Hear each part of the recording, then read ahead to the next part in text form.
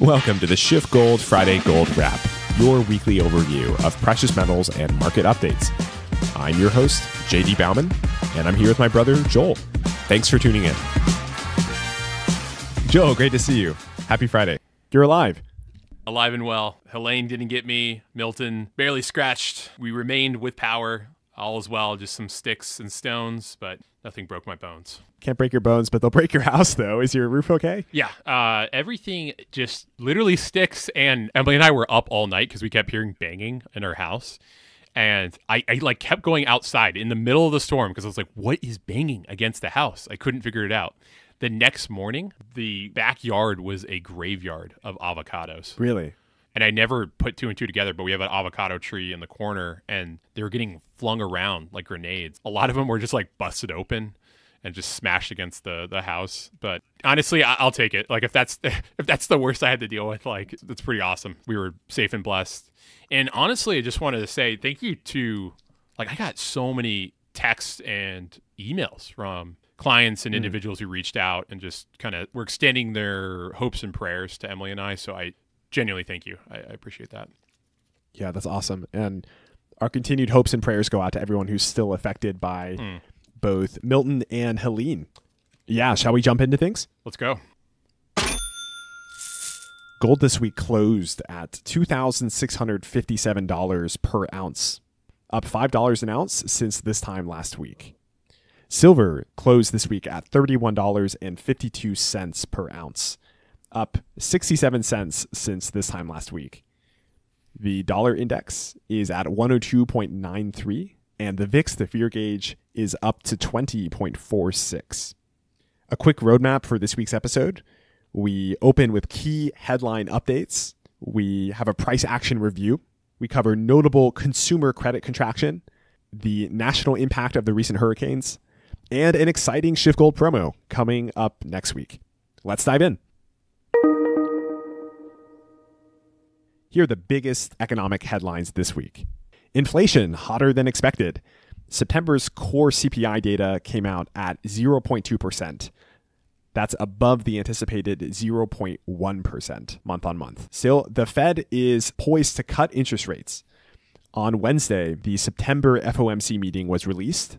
Fed rate cuts are still seen as likely. The CME FedWatch tool shows that over 90% of economists expect a 0.25% cut in November, and still over 84% expect another cut in December. Jobless claims jump.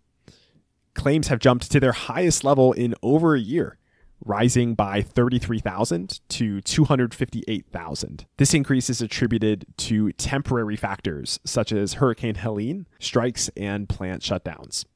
Wholesale prices have stalled. There was a slight 0.1% increase in the PPI rate, a survey Friday showed. This signals potential economic slowdown. Consumer sentiment falls. The University of Michigan said Friday that its consumer sentiment survey fell to 68.9, down from September's revised reading of 70.1. The data was weaker than expected, as economists had anticipated a more modest rise to 70.9.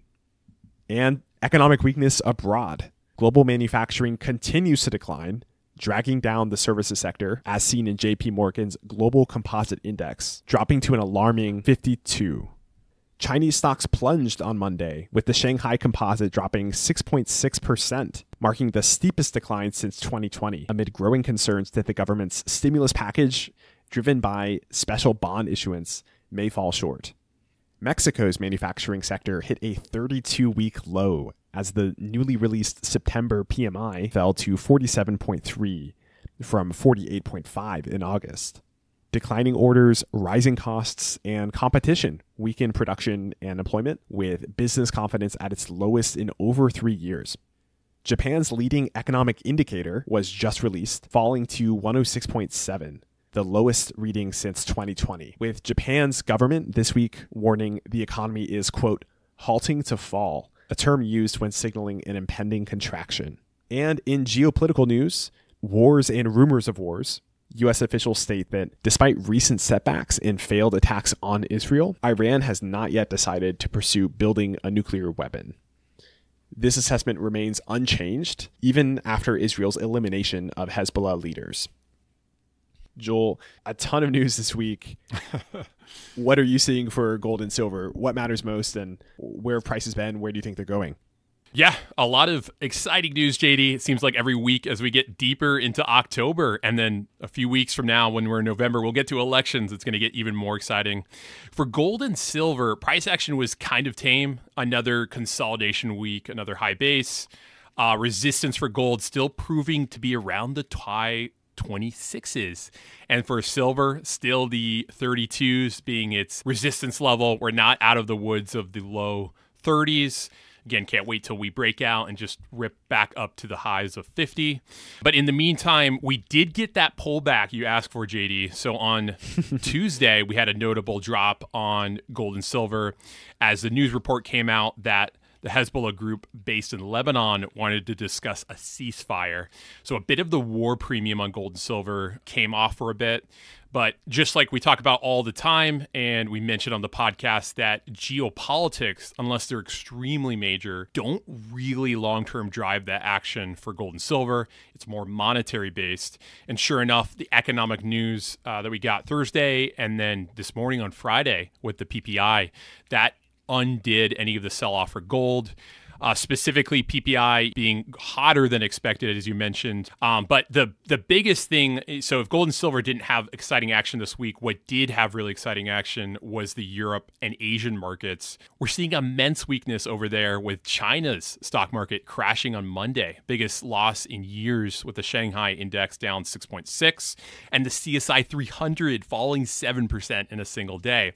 And this is on top of the 300 billion special bond issuance. So they're doing QE, they're putting in capital reserves for the bank to keep financial markets solvent as possible. The Chinese government's giving cash injections and they're still seeing tremors over there. This is important because we watch these foreign markets because we know what's happening over there is just a foretaste of what's to come here in the United States. Pretty shocking how it's on a tear downwards despite all the stimulus. If the Chinese economy enters contraction, would that mean that the Bank of China is poised to loosen up monetary policy and reduce its gold reserves and buy less gold? We know in the past, the Chinese central bank's been one of the biggest buyers of gold. Are we going to see less of that in the future? I mean, they're already doing monetary easing, and they're already one of the biggest buyers of gold. As we move systemically more into risk-off territory, I mean, gold is going to continue to increase on balance. Bringing it back stateside, another recession indicator. Notable consumer credit contraction and higher interest rates. Americans have slashed their credit card usage, with revolving credit balances plunging by $1.35 billion in August, the biggest drop since 2021. This marks the second decline in just 3 months, a classic signal of major economic anxiety among individuals. Also, while individual credit usage contracts, credit card interest rates are exploding. We have a blog post on this that listeners can check out. It shows that even as central banks are cutting interest rates and signaling more rate cuts to come, consumer credit card interest rates are hitting all-time highs. Recent bank rate report said that the average retail credit card interest rate, Joel, get this is massive. The average interest rate on credit cards hit a whopping 30.45% this year, up from 2021's average of 14.35%. This is pretty shocking. You said 30.45%? 30.45%. If it's making me think, like, if we talk a lot about the double standard and the bifurcation, but as institutions get access to lower and lower capital at anyone who has access to SOFR or LIBOR, they get immense amount of cash at lower rates. But yet the marginal consumer who maybe they live on credit cards, they're paying higher rates than ever. This is like loan shark territory. And yet it's done by, the Barclays and the experience of the world. I mean, this is really bad, man. It's pretty shocking. Well, okay, sorry to cut you off, but Robert Kiyosaki, who's a really good friend of Peter, and also a Rich friend Dad of Poor SchiffGold, Dad guy, right? Rich Dad Poor Dad. Yeah, he talks about that. They want to keep you poor, and it's like when you see this stuff, it's like hard to believe that's not the case. It's already so difficult. Like if you're in poverty for a long time, it's hard to get out of it. It's a lot like the obesity stats. Like they say, if your BMI is above 30 for so many years, it's like the chances of you getting out of it without immense life changes is just almost impossible. Same thing's true for poverty, where if you're stuck in the poverty rut, it's like getting out of it is very, very hard. Right. But it's really it's just anyway. It's just it reminds me of this concept of just how expensive it is to be poor, right? Like if you don't have a car, you have to take the bus, and like if you take the bus and it's irregular, you're going to be late for work, and you're going to have to take worse jobs because you can't show up on time consistently, and it's just this awful cycle. The 30% credit card interest rates are not going to help. No, I mean, and it comes back to just living within your means and just operating on principles. But it's at some point, it's like, you get those unexpected life expenses, and you just have to. People in really bad positions end up making a deal with the devil, which is, the borrower is a slave to the lender. We talk about that all the time. Mm. Yeah. Well, yeah. I mean, hopefully this won't affect too many people. I'm afraid it likely will in the aftermath of the hurricane. We need to discuss the Hurricane Milton and the economic fallout from that. It seems like the hurricane had less damage than some had feared, but the damage is still pretty massive. There's an Ernst & Young report that shows real GDP growth is projected nationally to fall by 0.4% because of Hurricane Milton. This is 0.4% lower in Q4 relative to where it otherwise would have been. Florida is expected to take an even bigger hit, with the gross state product potentially declining 3 to 4%. Yeah, it's one of those deals where you can't overlook the labor market too. I know they do those payroll surveys at this time. So anyone who had to evacuate, or just all those Tampa Floridians who left, they don't get counted into the employment reports. So when the Fed looks at a lot of this, data, and they're data dependent, it's harder for them to make the case on the economy being strong, even though we did get a good non-farm last Friday. This is going to show up in the long-term data. And then the fact that you just mentioned that this is going to impact national GDP by 0.4%. It's a huge percent, right? That's in the billions. That's just massive. I think that's in the tens, at least tens of billions. It's a huge number. It reminds me of this concept, the broken window fallacy, which of course isn't news to many of our listeners. This is a common Keynesian progressive way of thinking. We can just spend more through these catastrophes, and the economy will come back bigger, better, stronger, which of course is like breaking a window and saying, oh, now because we can buy a new window, we're better off. Well, here we have literal broken windows. Yeah, and the Paul Krugmans would say it's a good thing. Like, he would say, yeah, like you said, all the repair and that those expenses, and they count all the FEMA money and all the government emergency spending funds. That all ends up in GDP, by the way. So that's all, and that's all debt expending. The model is so broken. There's an exciting junk silver offer coming on Tuesday. For the first time, 90% silver dollars will be available at the same price as quarters and dimes. Watch for the email on Tuesday, the 15th, for the full details and the premium rates.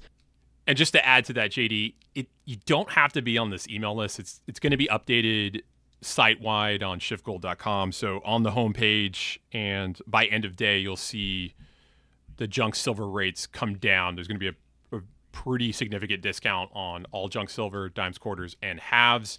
And as you mentioned, the half dollars, which are considerably more rare, there was just less in circulation. They're going to be selling at that exact same rate per face dollar. I've never seen that before, so that's a SchiffGold first, and it's something that is definitely, we don't do sales often, but that's definitely something to keep your eyes peeled out for. And other news to look out for: on Monday, Fed President Christopher Waller is speaking. On Tuesday, we have the Empire State Manufacturing Survey data coming out. And on Thursday, we have our regular Thursday jobs numbers coming out. And we'll close here with the quote of the week. This is a short but potent quote from theologian Martin Luther about high individual interest rates and the practice of usury.